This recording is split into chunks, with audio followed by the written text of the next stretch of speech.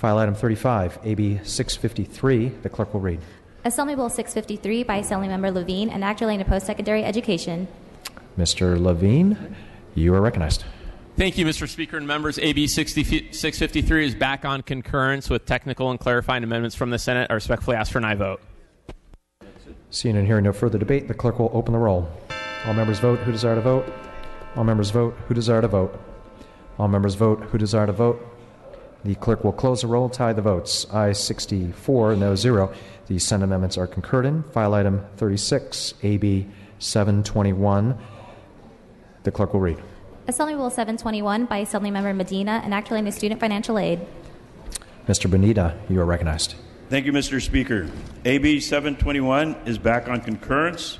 This bill would require schools to report on graduate student debt and help students avoid unnecessary private loans.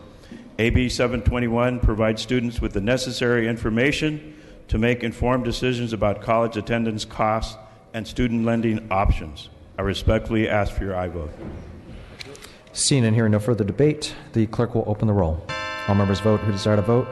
All members vote who desire to vote. All members vote who desire to vote. The clerk will close the roll, tally the votes. Ayes 68, no 0. The Senate amendments are concurred in. I'm sorry. Colleagues, at this time, I'm going to lift the call on file item 32.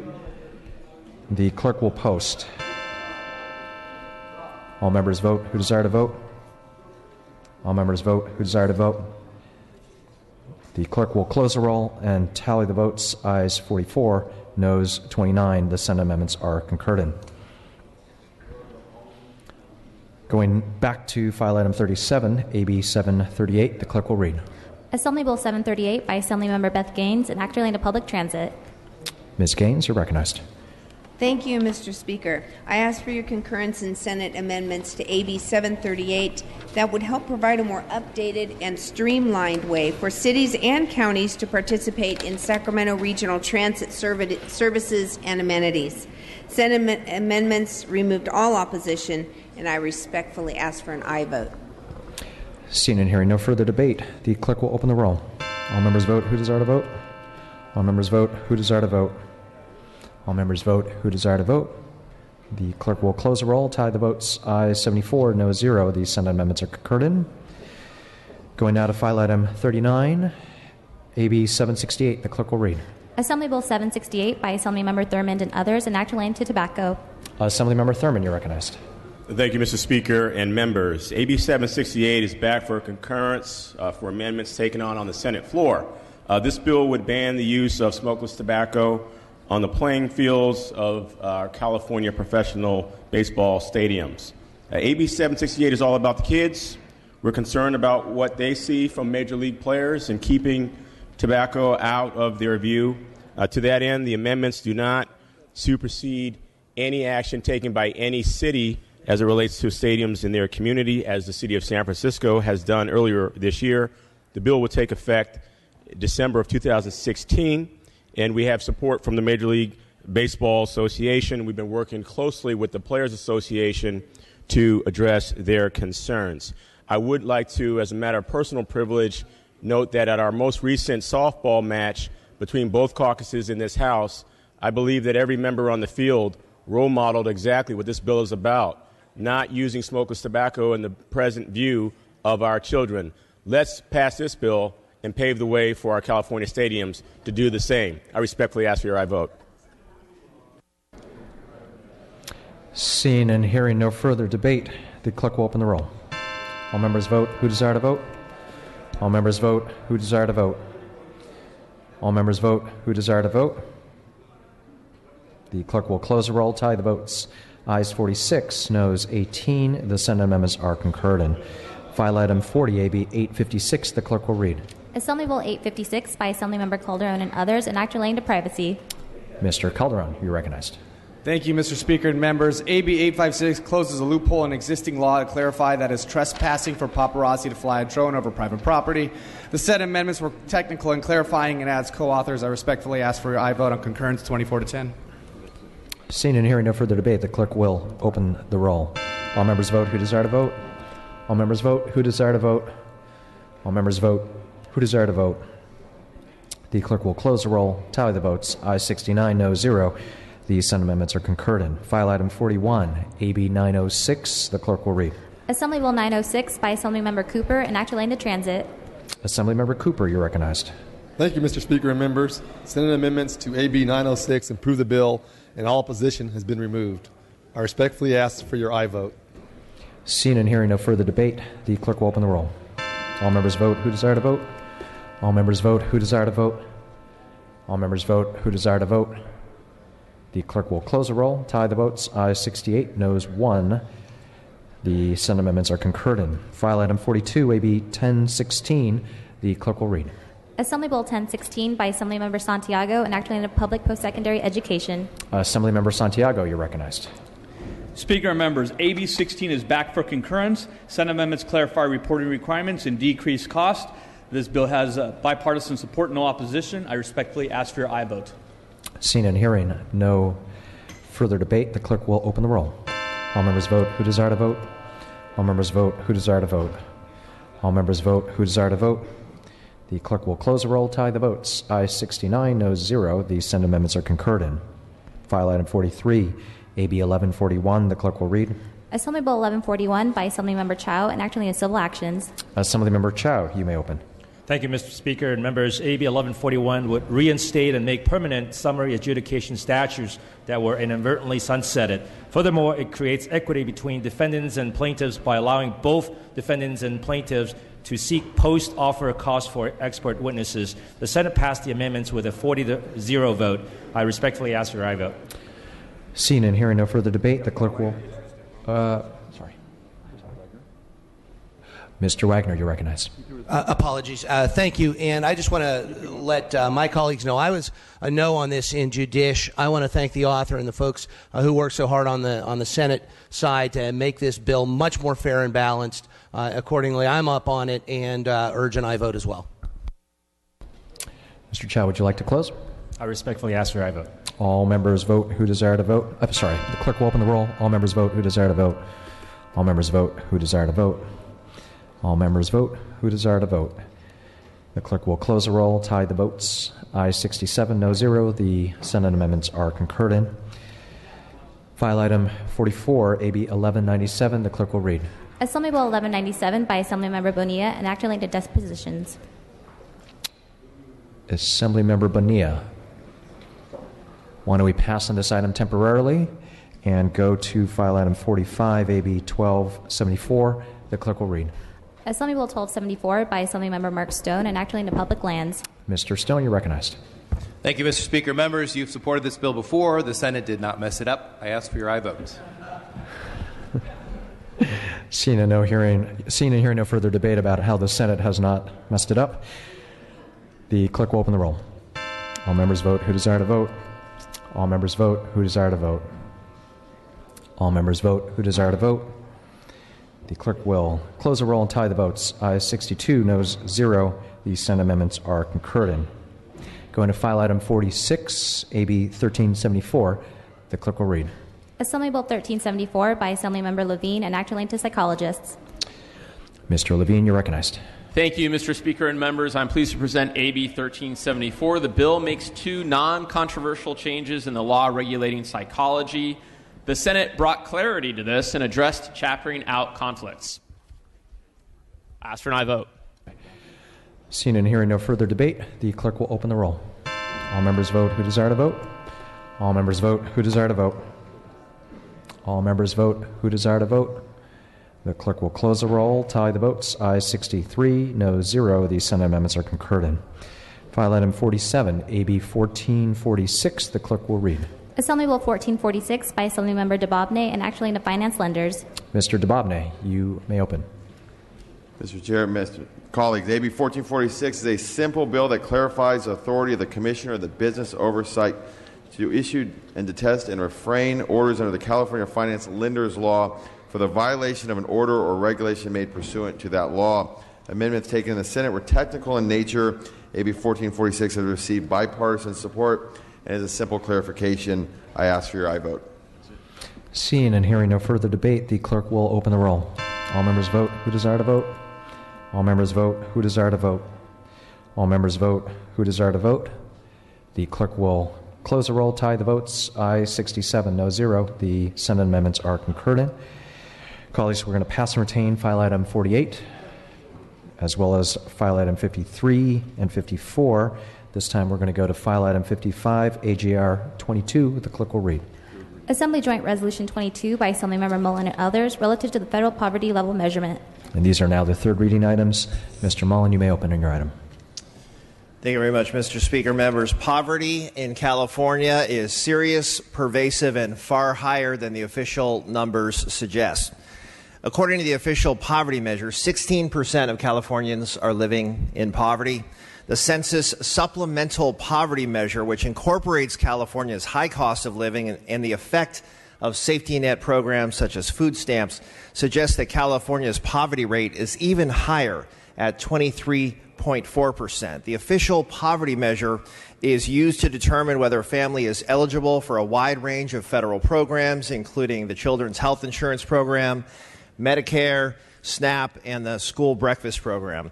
The method we use today was developed in 1964 and does not account for variations in the cost of living in different regions of our country, the increase in child care expenses being experienced, and for variations in health care coverage and out-of-pocket medical costs. AJR 22 urges federal policymakers to reform the outdated and inadequate official poverty measure to better reflect poverty and unmet needs as demonstrated by the supplemental poverty measure. I respectfully ask for your aye vote. Seeing and hearing no further debate, the clerk will open the roll. All members vote who desire to vote. All members vote who desire to vote. All members vote who desire to vote. The clerk will close the roll and tie the votes. Ayes 49, noes 14. The AJR is adopted. Going now to file item 56, ACR 101. The clerk will read. Assembly Concurrent Resolution 101 by Assemblymember Bro relative to Coastal Cleanup Day. Mr. Bro, you may open. Thank you, Mr. Speaker and members. ACR 101 recognizes September 19th as California Coastal Cleanup Day. Since 1985, more than 1.3 million California volunteers have removed over 21 million pounds of litter from our coastline. There's currently a display in the Eureka Room of Historical Coastal Commission cleanup photos. I ask that you go down there and check out the display. Please join with me and the California Coastal Commission to recognize September 19th as Coastal Cleanup Day. And, Mr. Speaker, I'd like the first roll to be open for co-authors. Seeing and hearing no further debate, Mr. Bro has asked the first roll to be open for co-authors. The clerk will open the roll. Members, this is for co-authors. This is for co-authors. The clerk will close the roll. We've added 72 co-authors. Without objection, we'll take a voice vote on this measure. All those in favor, please say aye. All opposed, please say nay. The ayes have it. The resolution is adopted. Going to file item 57, ACR 102. The clerk will read. Assembly Concurrent Resolution 102 by Assemblymember Salas relative to Red Ribbon Week. Assemblymember Salas, you may open. Thank you, Mr. Speaker. ACR 102 would proclaim October 23rd to October 31st as Red Ribbon Week, and would encourage all Californians to help build drug-free communities and participate in drug prevention activities. Red Ribbon Week helps educate grade school students about the dangers of substance abuse. And, Mr. Speaker, I'd ask that the first roll please be open for co-authors. Seeing and hearing no further debate, Mr. Salas has asked the first roll to be open for co-authors. The clerk will open the roll. Members, this is for co-authors. This roll is for co-authors. The clerk will close the roll.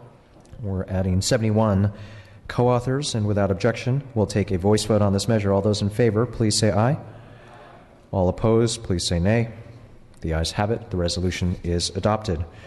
File item 58, AJR 25. The clerk will read. Assembly Joint Resolution 25 by Assemblymember Lackey and others relative to cannabis businesses.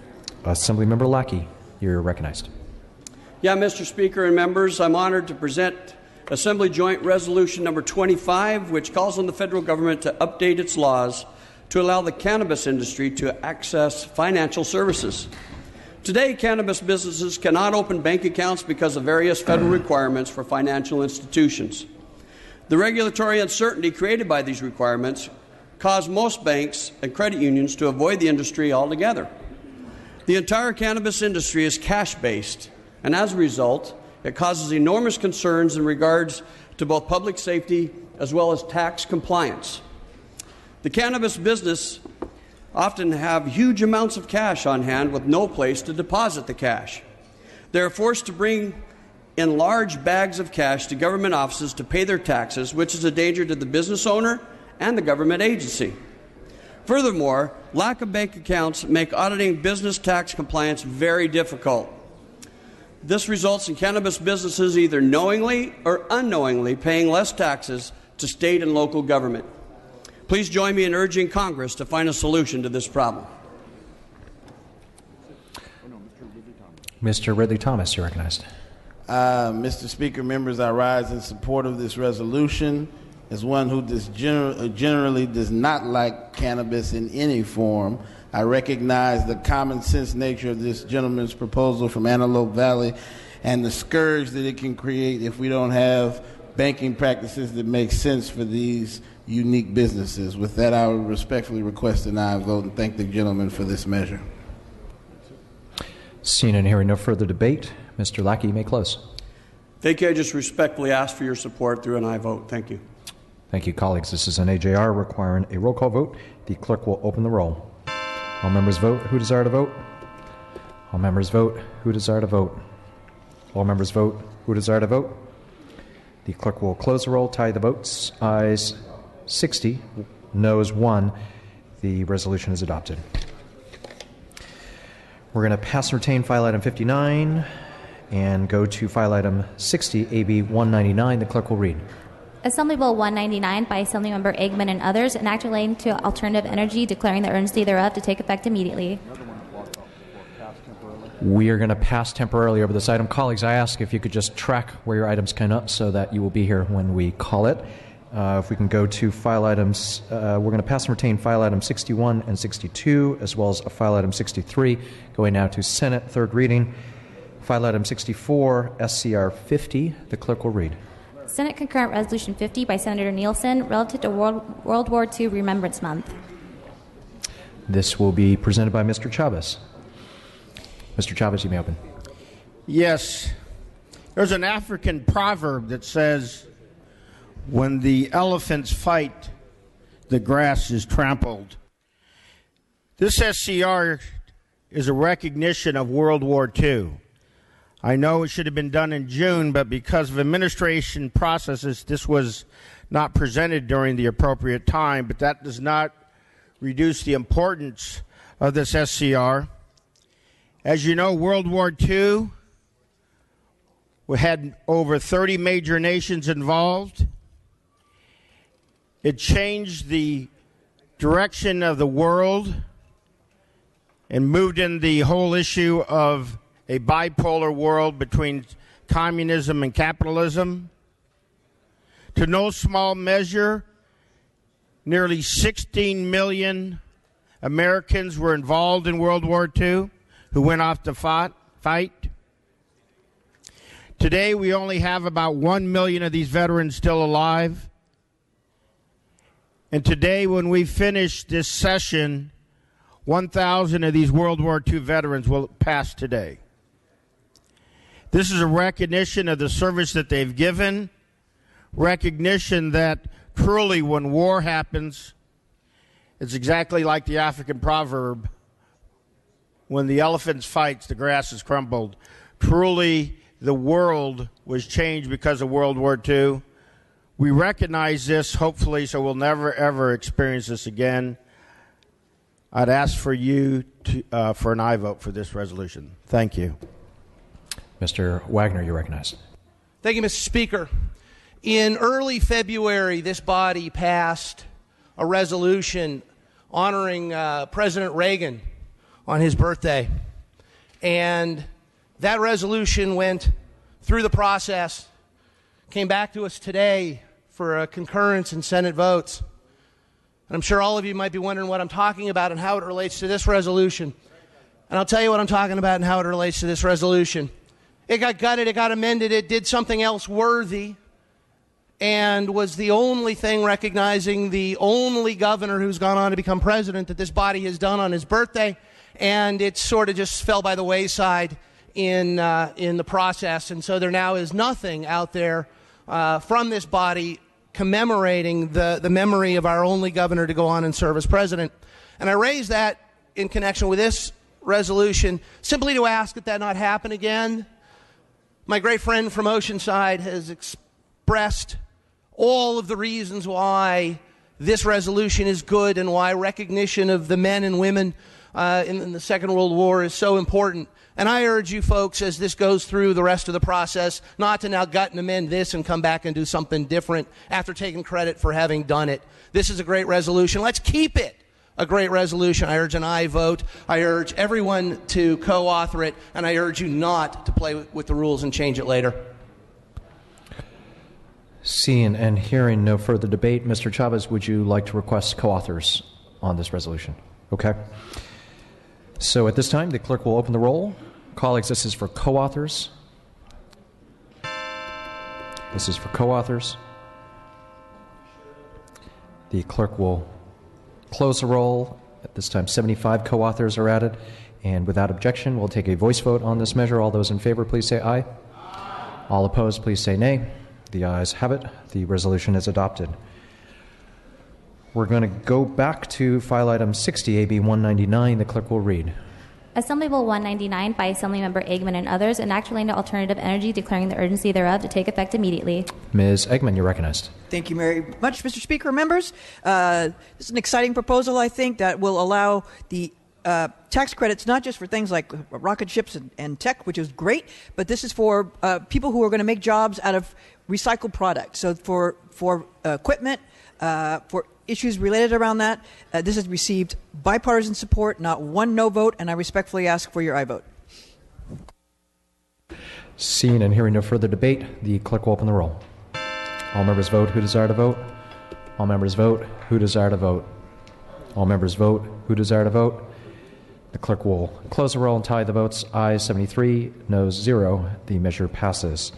Colleagues, we're going to pass and retain file item 65, 66, 67, and 68, and at this time go to file item 69, SB 623. The clerk will read. Senate Bill 623 by Senator Lara, an act relating to workers' compensation, making an appropriation therefore. Assemblymember Gonzalez, you're recognized. Thank you. SB 623 addresses an inconsistency between state law and existing regulations relating to workers' compensation benefits for millions of undocumented Californians. This bill will ensure that an injured worker shall not be excluded from benefits under the Uninsured Employers Benefit Trust Fund or Subsequent Injuries Benefit Trust Fund because of their documentation status. In 1996, Governor Pete Wilson issued an executive order directing all state agencies to initiate steps to deny an array of health, social, and educational services to undocumented immigrants in California. A federal court later determined that order was unconstitutional. SB 623 reinforces the federal court's decision. Undocumented workers should not be denied eligibility for these funds simply because unethical employers have not followed the law. Members, I respectfully ask for an aye vote. Seeing and hearing no further debate, the clerk will open the roll. All members vote who desire to vote. All members vote who desire to vote. All members vote who desire to vote. The clerk will close the roll, tally the votes. Ayes 52, noes 11. The measure passes. Going now to file item 70 for purposes of amendments, SB 501. The clerk will read. Senate Bill 501 with amendments by Assemblymember Christina Garcia. Ms. Garcia, you may open. SB 501 creates a tiered garnishment rate. These amendments narrow the tiering further so that the bill only helps workers earning less than $52,000 a year. I respectfully ask for an aye on these amendments. Ms. Walter, you're recognized. Thank you, Mr. Speaker. We support the amendments. Seeing and hearing no further debate, we can take a voice vote on these amendments. All those in favor, please say aye. Aye. All opposed, say nay.